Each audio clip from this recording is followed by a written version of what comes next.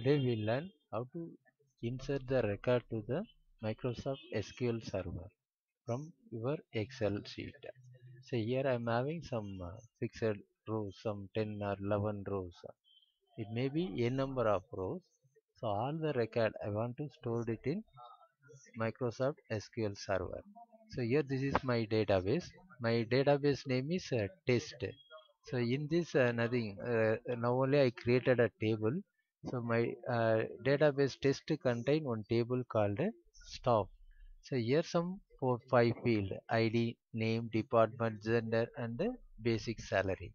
Now I am going to read that record from Excel sheet and I am going to update in SQL Server. See, for this I just open this macro window. So I just create one macro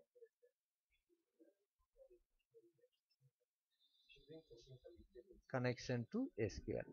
First we have to add the reference of ADODB because we are going to use this ADODB interface to connecting to the SQL Server database. Go to tool reference. You just add this reference Microsoft ActiveX Data Object 2.1 library. Now the reference is included for your project. Now I'm going to create some connection object dim say cn as adodb dot connection. Next we have to initialize the connection object by using set keyword cn is equal to new adodb dot connection. Initialization means it just load the variable cn into the memory. After this, for connection object, connection string we have to set. Connection string means that provider, OLEDB provider.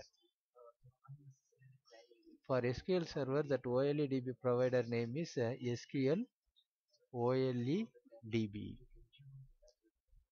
Then we have to set the data source is your SQL Server name. While logging into this SQL Server, all these details you have to note down. I just disconnect and I log in again. While login here this is a server name. My server name is welcome PC and login credential, login name and password you should know to connecting from your SQL. Sorry, from your Excel sheet. See my data source is welcome PC. My user ID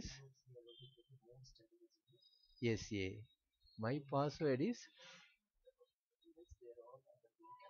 SQL 2005. Then here the database name, our database name is test. You have to specify with the initial catalog.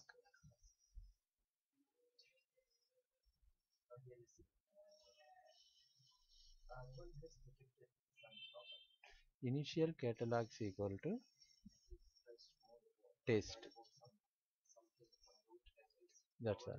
It will establish the connection with the database. Then we have to call the open method of this connection class. That's all.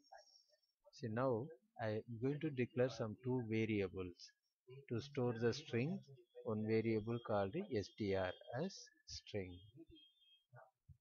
One more variable dim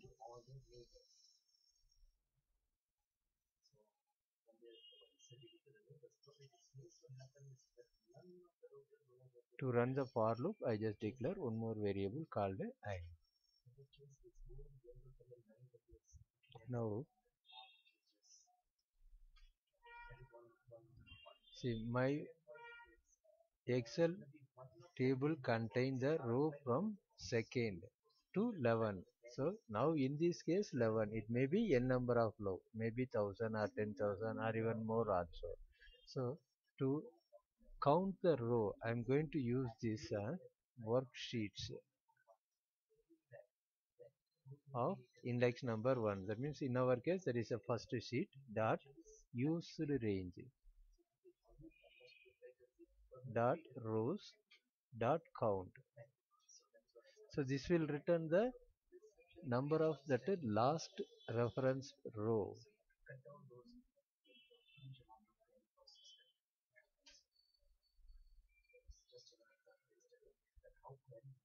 So this will execute for each row in your sheet 1 from 2 to the total number of rows. See, now I'm going to add the insert command and I'm going to store it in the string variable. Okay, here I just explain the insert command. Insert into table name. My table name is staffs values. So here first value, that is employee ID, I'm going to read from I comma 1. I comma 1 means we know that it will varying from 2 to the total number of rows. First time it is 2, 2 comma 1. 2 comma 1 means that will read from A to cell and it will put it in this place. Next value is character name. For that I just use this single quotation also.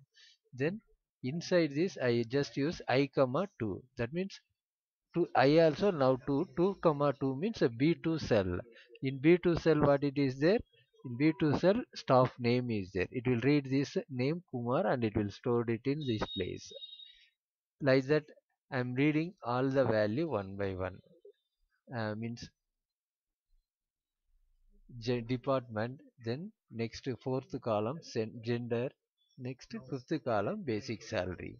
Now all these detail will store it in the variable called str. Now I'm going to send this one to the SQL server. How to send this one means you can execute the statement. Which statement? Str. So this line will send this statement and it will make it executed on the server. See, then after that, that server connection reference I am closing by using set cns equal to nothing. So this will release the memory which is occupied for the connection object. Next, for your sake, I just simply display some message box.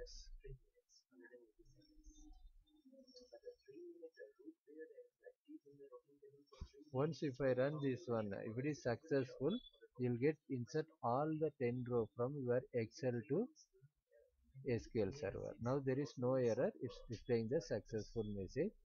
Let me check whether it is included in the database or not. Test database, my table is staff. So all the 10 record is inserted from my Excel to SQL Server. Thank you.